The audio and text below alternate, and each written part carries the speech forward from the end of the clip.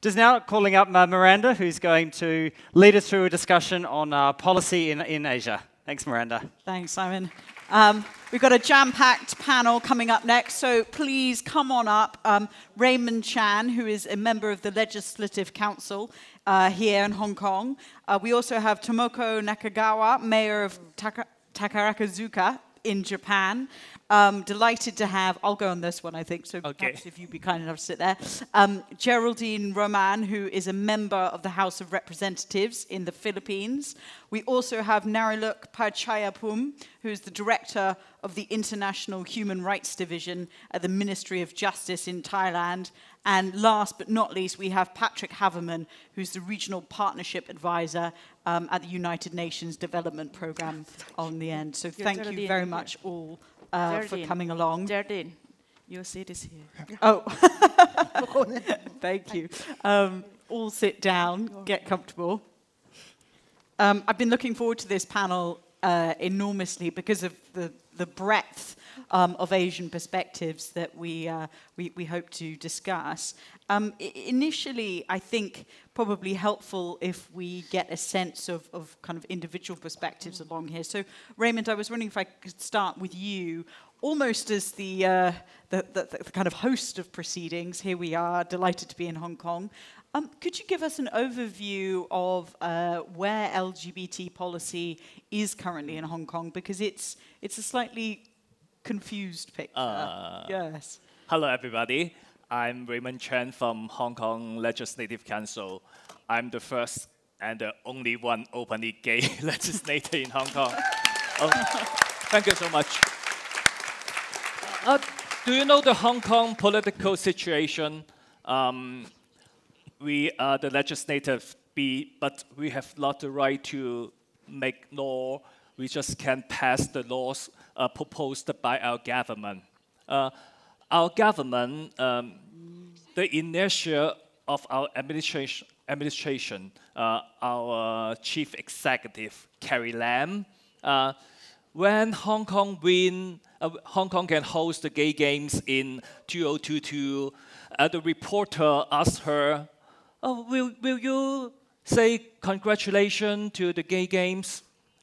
Do you know what her answer? Her answer was, I'm Catholic.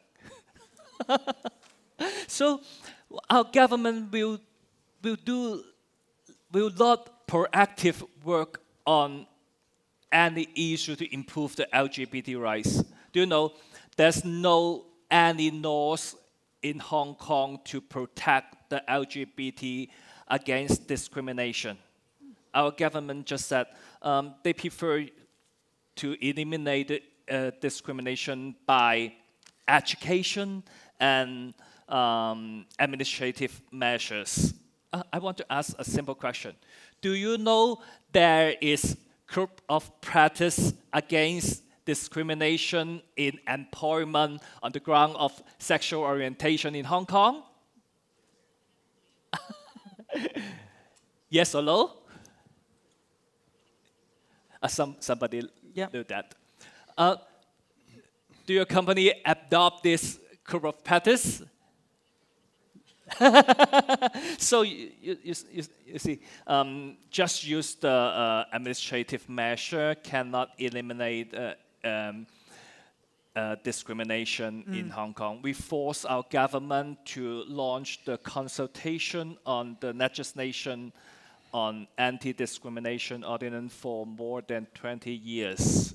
We should have our legislation before the handover of Hong Kong. But nowadays, we still have no legislation and still no consultation. But fortunately, Hong Kong is an international city. Our community, especially business community, especially the powerful finance sector, demands diversity. We can bring the matter to the court. The government should comply with the court ruling. So there are some crucial cases on our court. If we win, then we can make great progress on the LGBT rights in Hong Kong. We think we can have good result in the near future. So some optimism in Hong Kong. I mean, Geraldine, crossing over to the Philippines, what is the state of play there? There's obviously concern around President Duterte's attitude to human rights in many areas. How does that impact on the LGBT community and LGBT policy?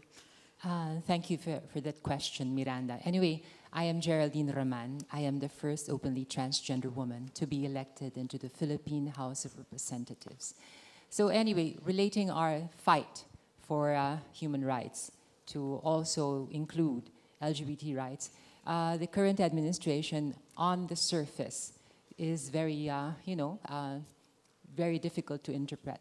But in terms of action, I am happy and proud to say that after 19 years of languishing in the Philippine Congress, the anti-discrimination bill on the basis of sexual orientation and gender identity and expression has been unanimously approved in the House of Representatives. I think that merits a round of applause. Miranda, I have always been of the belief that actions speak louder than words. We have a president who is on the surface sort of, he may be interpreted or judged as misogynist. But at the same time, you have a president who also speaks in favor of same-sex marriage. And when he used to be mayor of Davao City, which is a city in the south of the Philippines, he had one of the most advanced anti-discrimination ordinances in the entire country. So what I'm telling you is this, basically. We, as members of the LGBT community, have been victims of premature judgments. I don't want to judge our president on the basis of certain... Of course, the ideal situation would be for him to be politically correct at the same time and then do the work.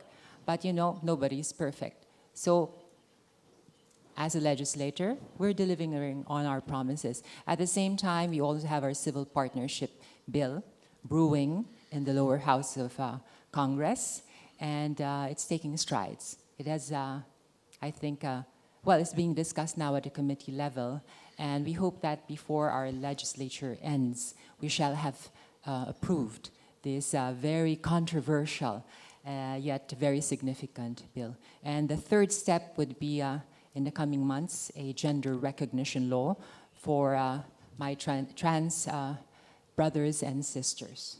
So in that sense, we are advancing in our very, very Catholic country. Thank you, Representative. My next question for you, Mayor. We heard on the Japanese panel earlier various delegates explaining to us a theme which I think resonates around Asia, which is that actually even within countries there's enormous diversity of attitudes towards LGBT policy. You've obviously tried to enact enormous change. How can sort of other cities, other areas, other regions, and ultimately the larger Japanese government itself learn from what you've been doing?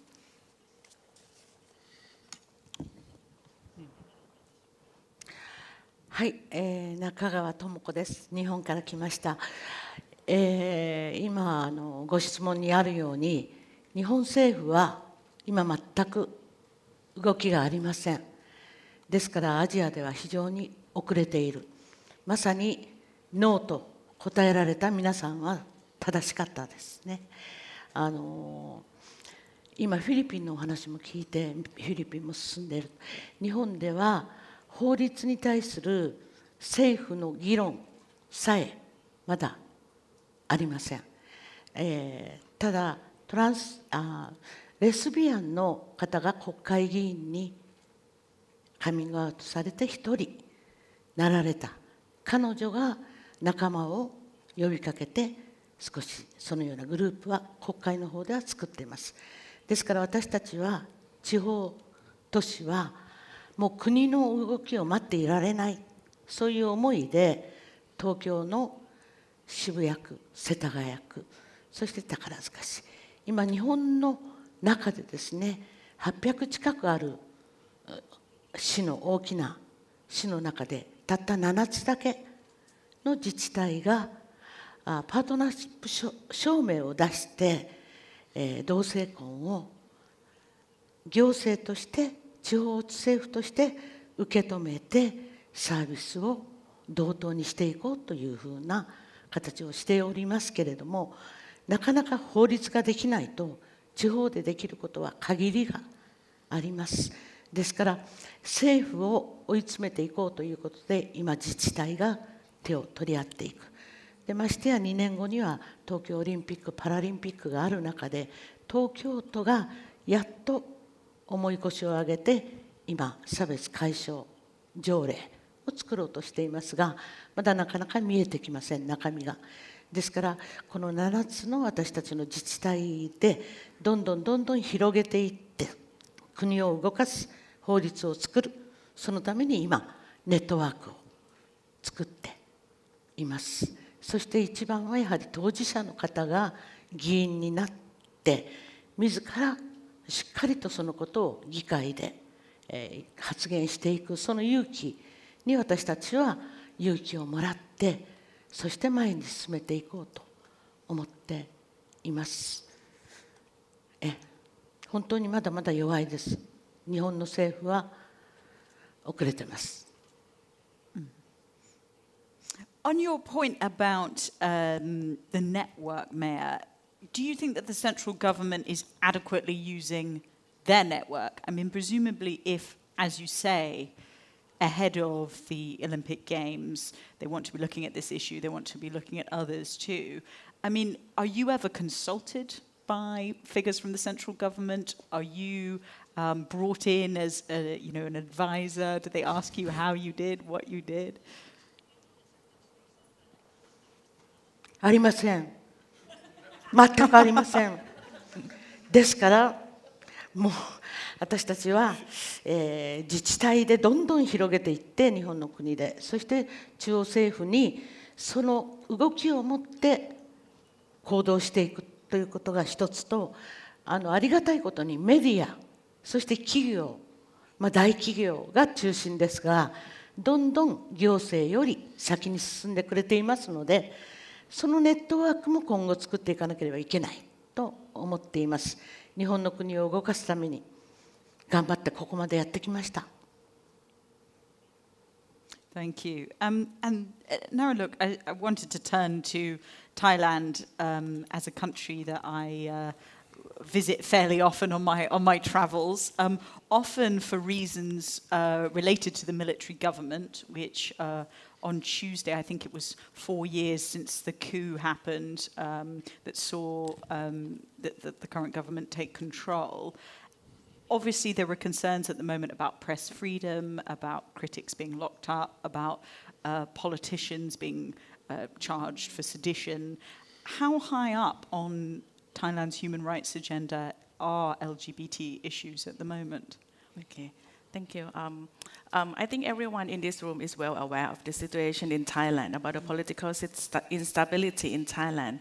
But it doesn't mean that there is no progress on development and on promotion and protection of the rights of LGBTI. Because I think within this current government, there are a number of developments happen within this current government, although they are the military government.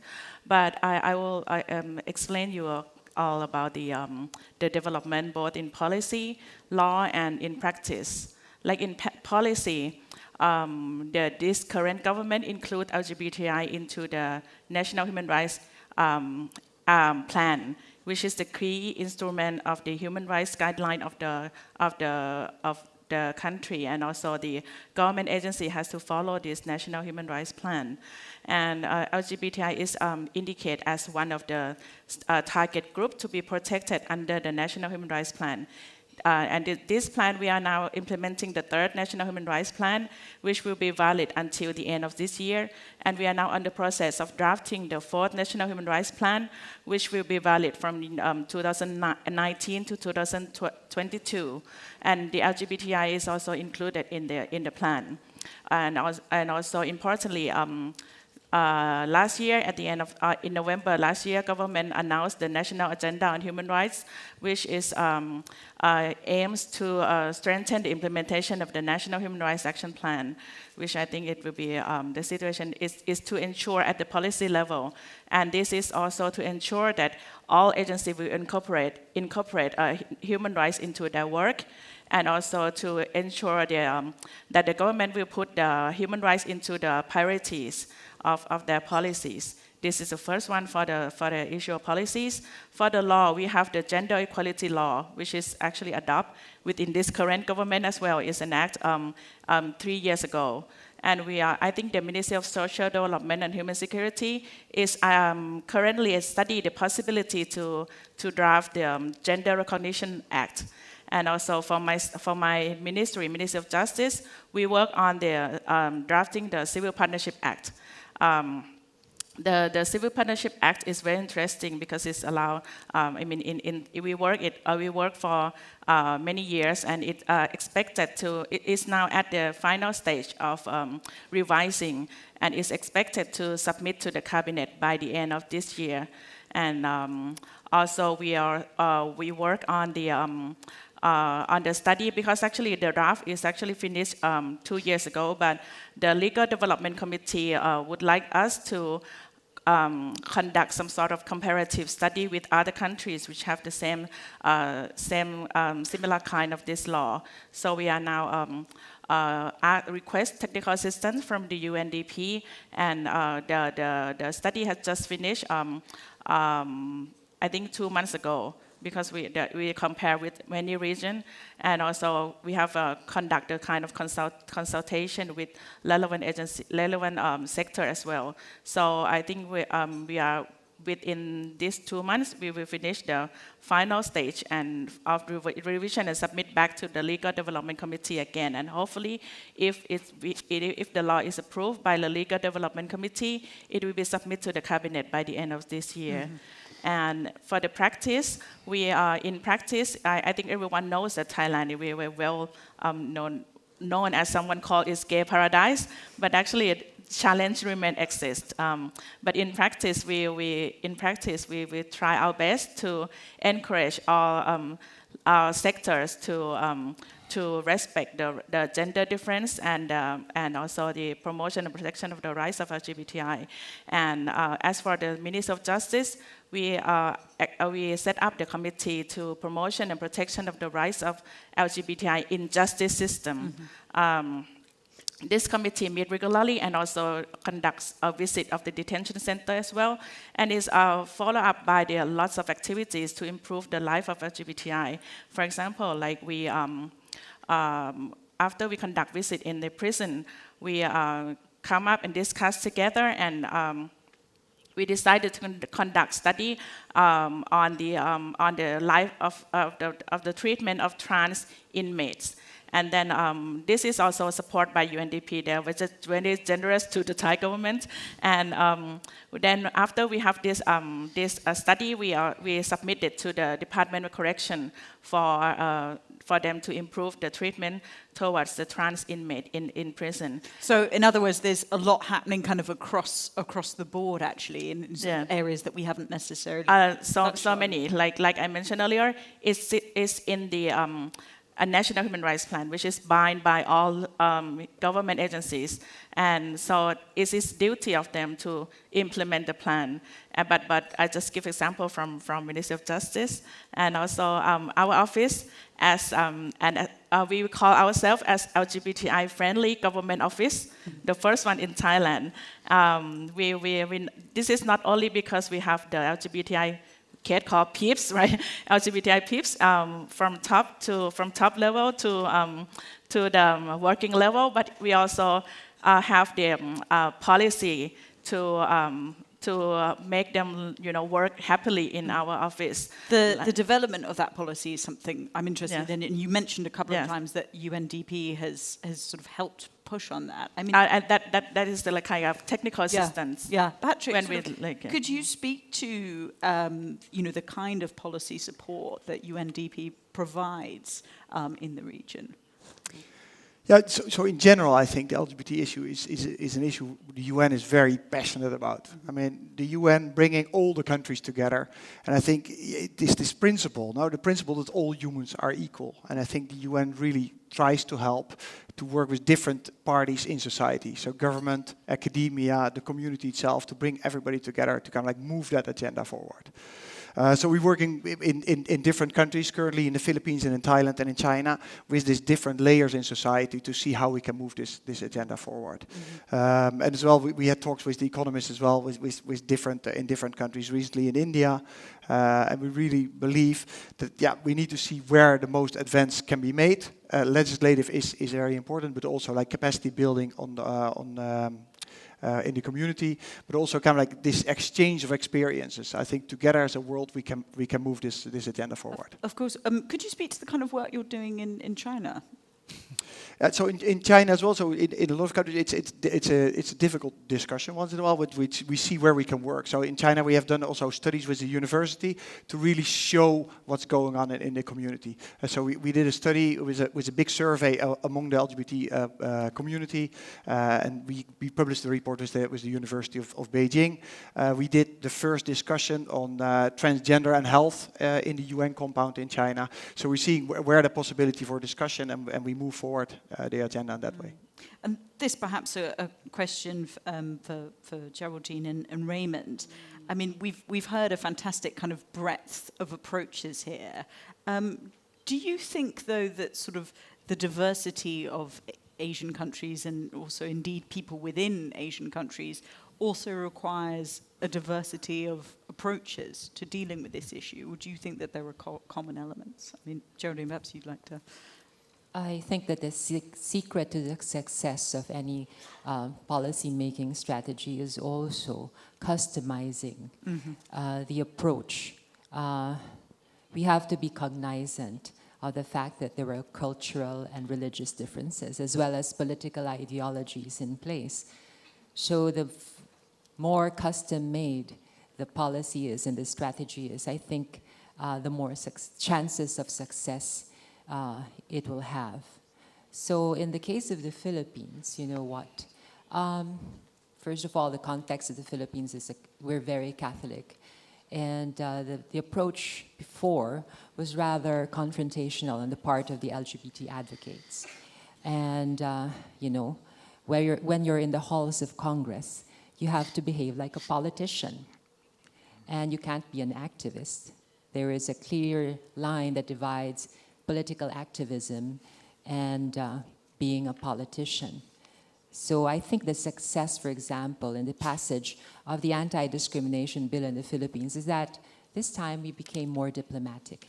We became more open to listening to the concerns of those who opposed the measure, and we were successful, which is not to say that 100% of the Philippine legislature agrees with the anti-discrimination bill. It was passed in the lower house. Now the hurdle that we have to overcome is the upper house, the Senate, which unfortunately is led by a conservative who has employed delaying tactics to eventually kill the bill. But my hope is that with the support of our president, maybe there will be a change of heart. I think all Asian cities need diversity, and the successful experience in other cities can benefit Hong Kong. For example, Taiwan was now on its way to become the first Asian city to legalize same-sex marriage. It is very encouraging for Hong Kong. When I remember last year when the Constitutional Court set the ruling on same-sex marriage, Hong Kong Legislative Council still discuss, can the same-sex couple, can we cover our parlors? That remains. So some people said Chinese people, family value is conservative, but you can see Taiwan experience, so it is a very good example for us in our legislative council can counter the pro-establishment, pro-China camp legislator. They are more conservative and not want to pass any measures to improve the rights of LGBT, because they think if they do anything on, if any progress on the rights of LGBT, then tomorrow we can same-sex marriage. So they will stop it on the very first level. But I think we can also try our best to fight for all we can do. I'm not pessimistic, but I can get some rights for LGBT people. For example, the government promised me when they build the new facilities in Hong Kong, they will provide gender-neutral toilets. This is my request, then our government can take it. Before I ask the Mayor another question, I just wanted to let you know I will open it up very shortly to your questions on the floor. But before that, Mayor, here we are, sort of on a panel, powerful representatives from across Asia. As sort of Raymond mentioned, he finds the Taiwanese example sort of very interesting. What can you learn, or what have you learned today from sort of your fellow policymakers, and how do you think that sort of interaction in the future could further the LGBT agenda in Japan, and then also what can you teach others elsewhere? If the central government's not listening, perhaps others in other countries are.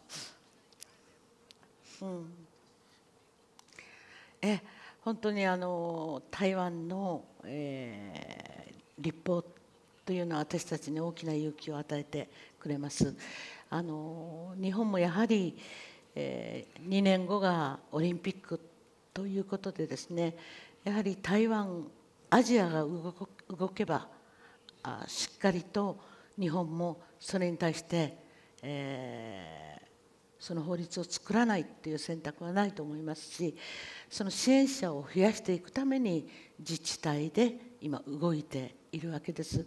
一番当事者と近い立場にあるので、その声を国に届けるために各都市が今活動し始めています。で、大阪も9月からとか、どんどん後に続く自治体が現れてきてますので、アジアとの連携ということは一つ大きな今日は収穫でした。そしてフィリピンもそうですが、私たちは日本はその法律を作らなければいけない、作ることができる可能性は持っているということは思うのです。ですから今日の台湾のお話、またフィリピンのお話、これから連携していくこと、日本国内で、そしてアジアで、そのことを非常に勇気を持って今日は発言を受け取りました。頑張っていきたいと思います。Opening it up to the floor, who would like to pose a question? I'm sure there are probably going to be a fair few. No one at the moment. Oh no, straight in the middle, perfect.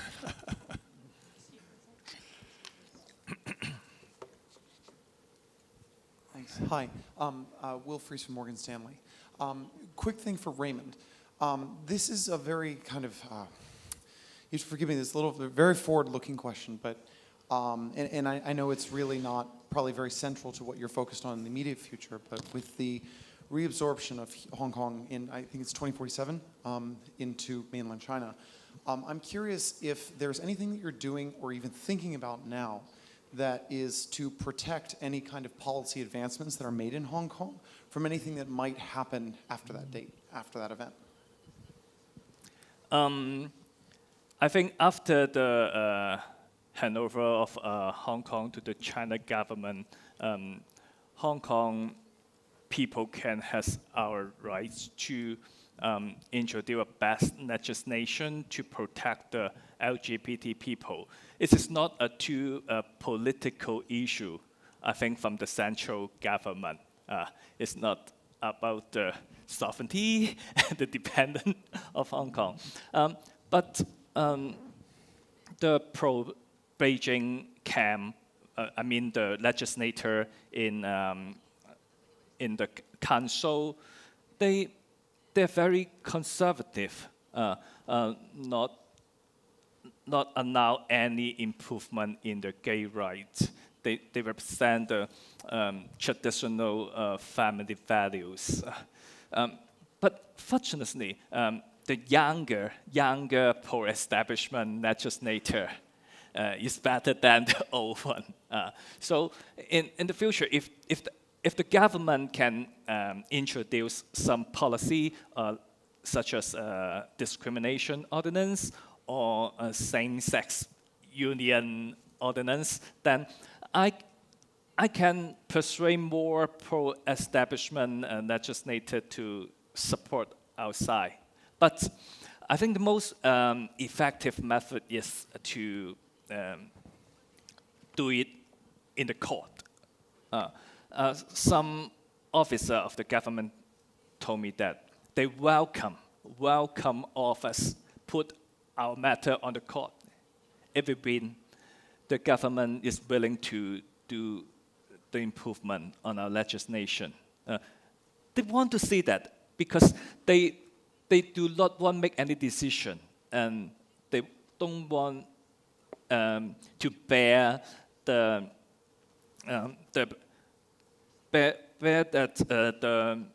anti-gay rights parties to punish them. They push any gay rights policy, so they wait for the court the ruling. So I want to encourage members of our LGBT community to challenge the government on discrimination, existing policy, and bias. I also hope all of our allies can voice out to support this challenge. Thank you. Thank you. Other questions from the floor at this point? Yes, one at the back and then one at the side, please. Oh, and, okay, well, yes, 1, 2, 3, perfect, thank you. If you'd be kind enough to stand up, that would be fantastic.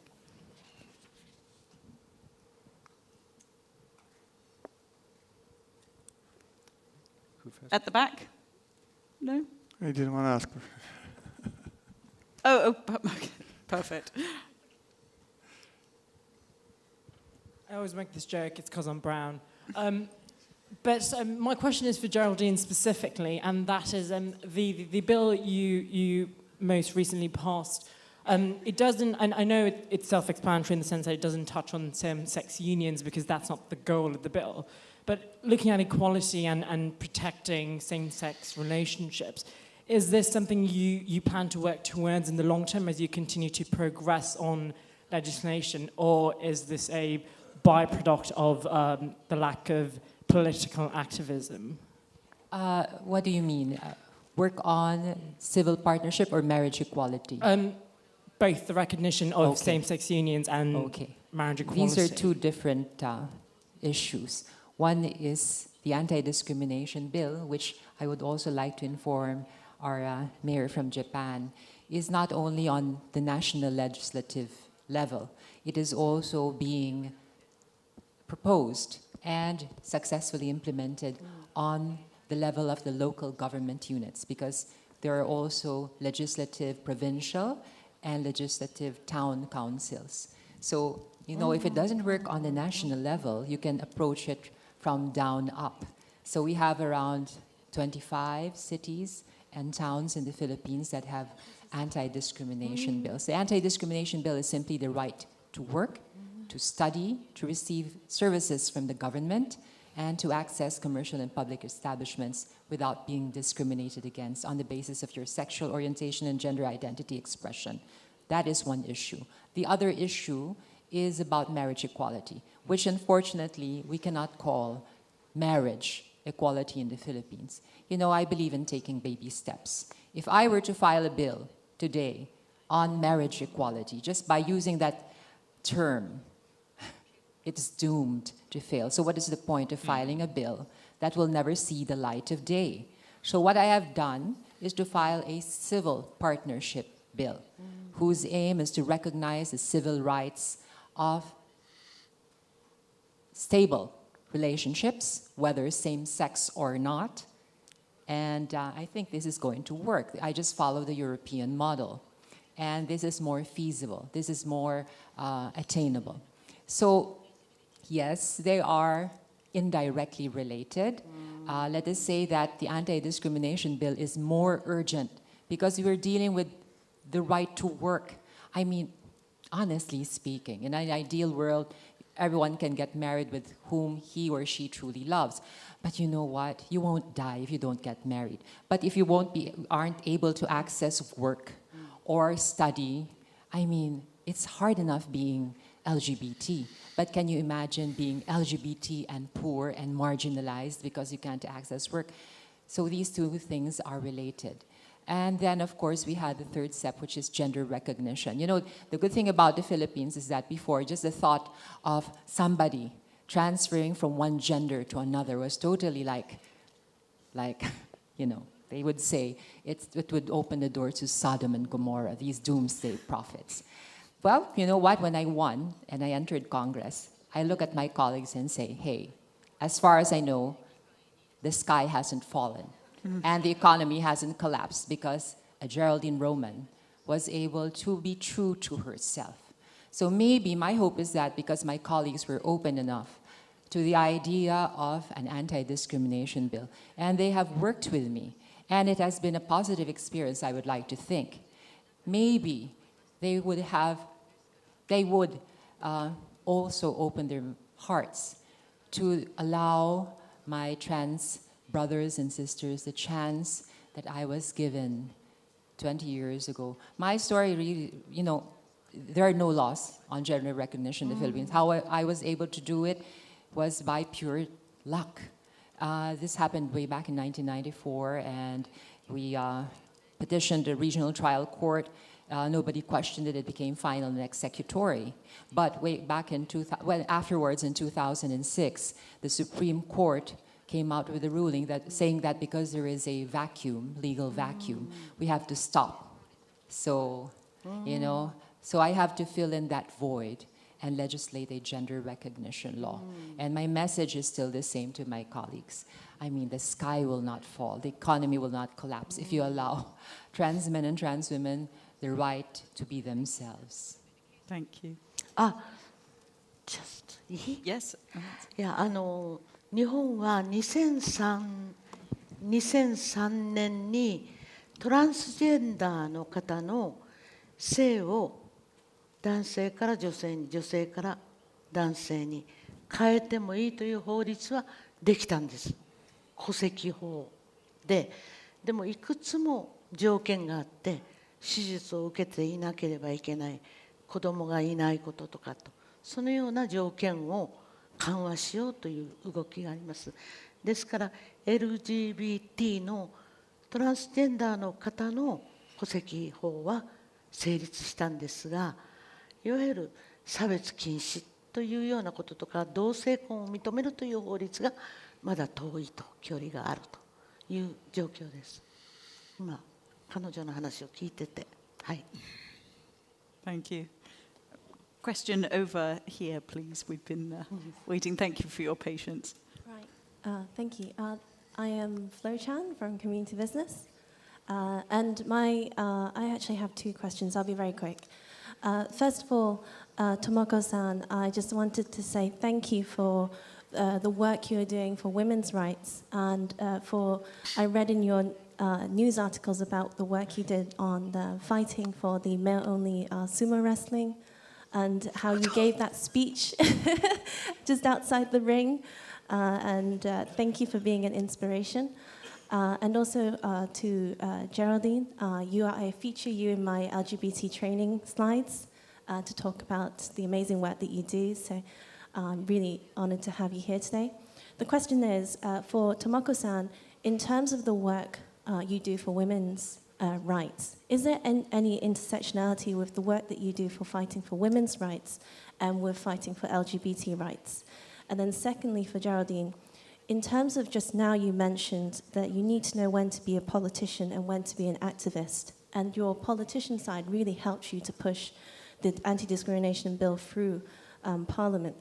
In Hong Kong, there is often a lumping of talking about Hong Kong independence as well as talking about other issues. What advice would you give to Hong Kong in trying to focus on pushing for anti-discrimination legislation and trying to separate that from all the other things that can often cloud at such a crucial cause? Thank you.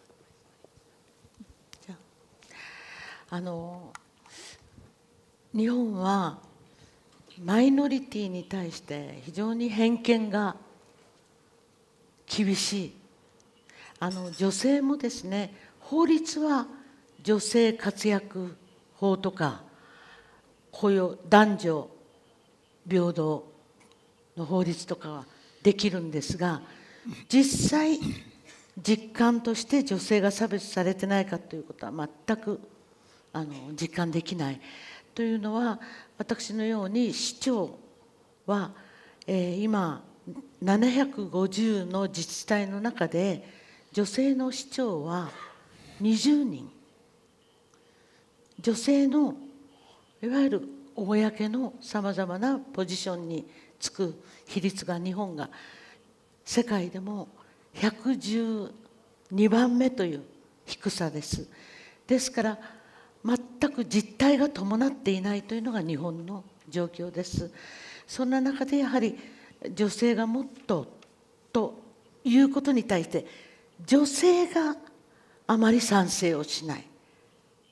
今度の相撲のそのことも世論調査をしたら、男性は女性も土俵の上に乗っていいじゃないか、それに賛成だという人は 65% いたんですが、女性は 62%、男性の方が理解があるという、このような状況になっています。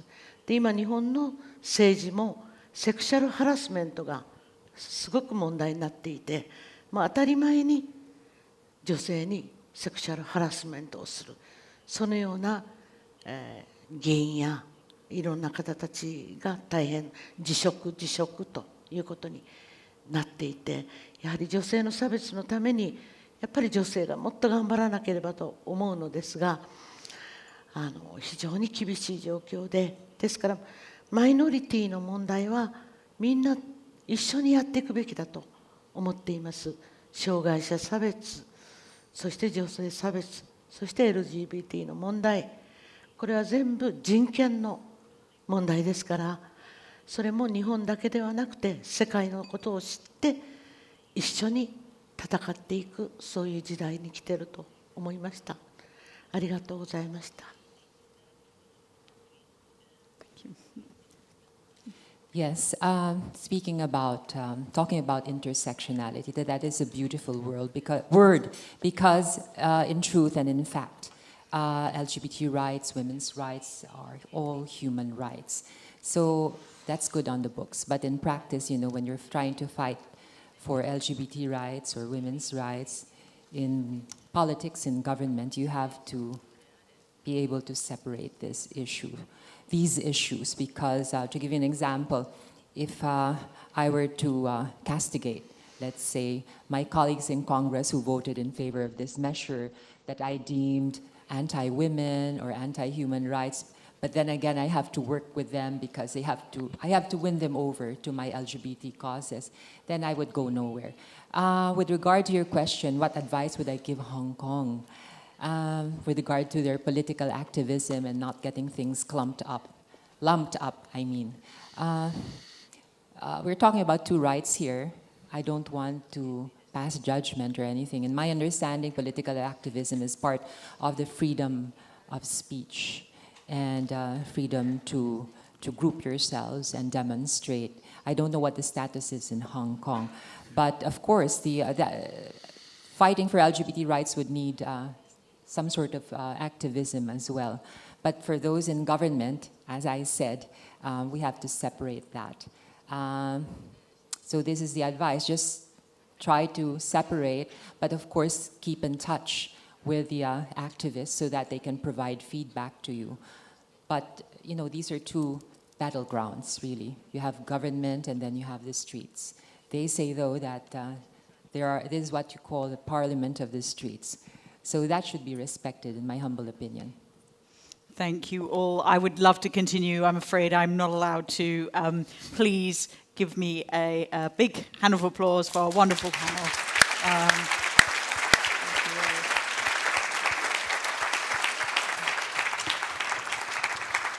We now have a 25-minute coffee break, so please do go out, get yourself something, and then come back in for the final couple of sessions and the big handover to London. Thank you.